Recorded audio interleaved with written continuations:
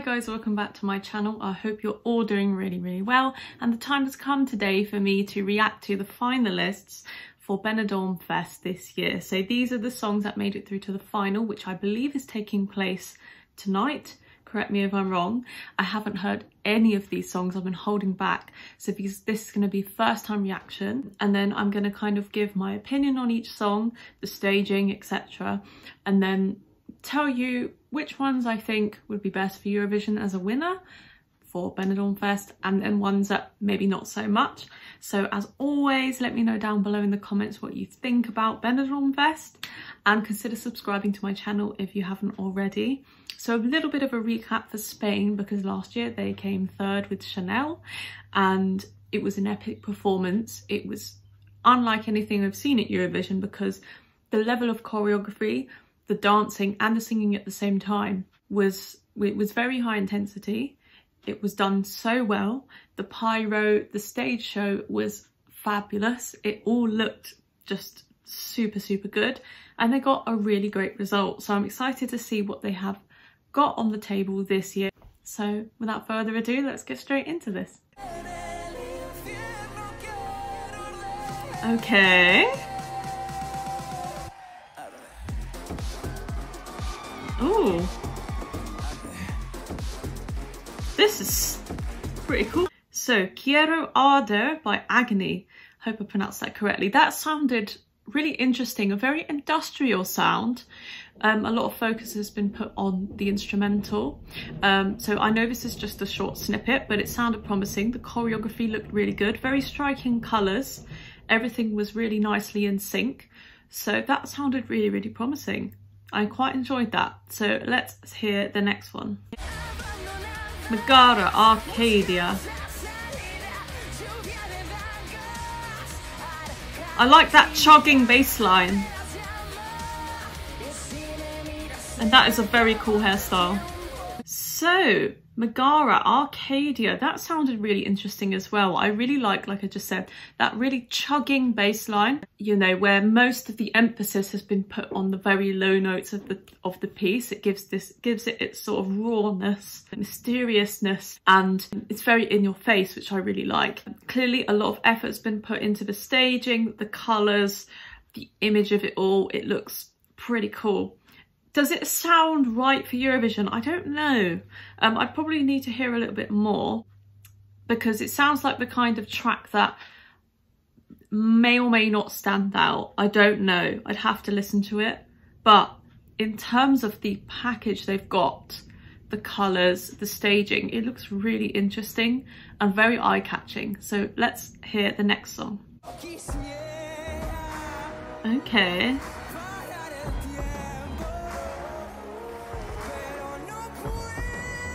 So more of a ballad. Powerful vocals. Okay.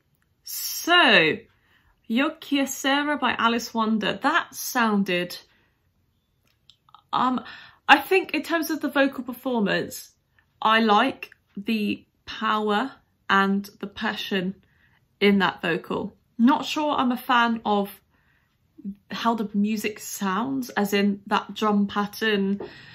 It's a very slow moving, pedestrian sounding track. I know it's just a small snippet, but it sounded like something that could run out of steam quite quickly and you lose interest. Does it have enough in there, the whole 3 minutes, to keep you invested? I don't know. The small snippet sounds like it is a good performance and there's a lot of belief behind the singing, but I'm not sure personally, my own music taste, that aligns with it. I don't think it's this kind of thing I'd listen to in my own time. So let's hear the next one. Okay.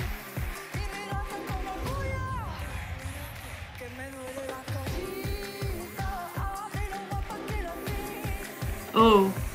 I'm not gonna lie, vocals in that one didn't sound very convincing to me. Maybe it's because it's quite high energy and there's a lot going on for the performer. It sounded a little bit wavering. Not sure. I'm sure the studio cut sounds great, but the percussion in that one sounded really cool. Very intricate, Nothing was predictable about it. And I really like that sort of, it sounded like a gamelan or some kind of deep percussive instrument creating this swelling sound underneath. Sounded really cool. But vocal, not sure about the vocal. Let me know what you guys think about that one. Mi Familia by Fusa Nocta. Okay, let's hear the next track.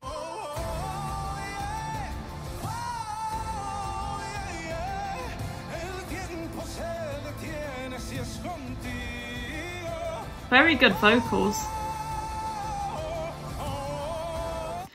Maybe slightly nervous in that performance. There was some notes that sounded slightly flat, but like the power and the vibrato he had was really, really beautiful to hear. But like I said with that other ballad, this type of slow moving progression in a song, that kind of, there's just something to me, I can't latch onto it as much as I do with stuff that is fast paced. Because you can have a ballad that's fast paced, and I'm thinking of one of the songs from UMK by Alexandra. She had a really, really great ballad that was fast paced, yet it was slow tempo, kept the energy going, kept my interest.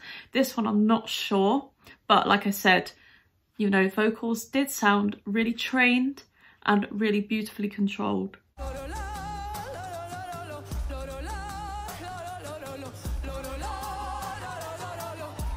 Not sure.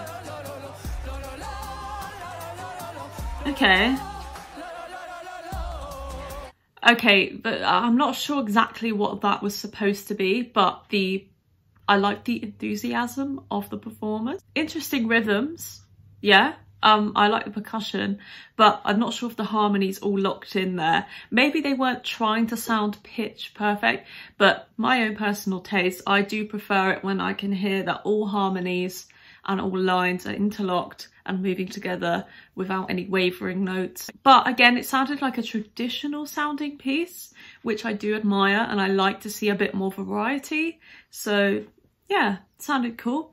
Next song, Blanca Paloma with Eaea. I hope I pronounced that correctly. Blanca Paloma was in it last year. I remember she had a really beautiful song last year, performed exquisitely. So let's hear what this one's like. Ooh. This is what I mean by harmonies interlocking. Ooh. Oh, okay. Do you know what? So far, this one is standing out to me. I mean, those harmonies, everyone was hitting their pitches correctly. It was all rhythmically in sync, which is perfect. But the lead vocal was standing out at the forefront perfectly. It sounded well controlled. The rhythms, the clapping was very interesting, gives it a USP. I really like this one. This has really stood out to me. Okay, I think I've already found my favourite, but let's not write anything else off yet. Let's hear the next track. Okay. Interesting lack of skirt at the front there. Right.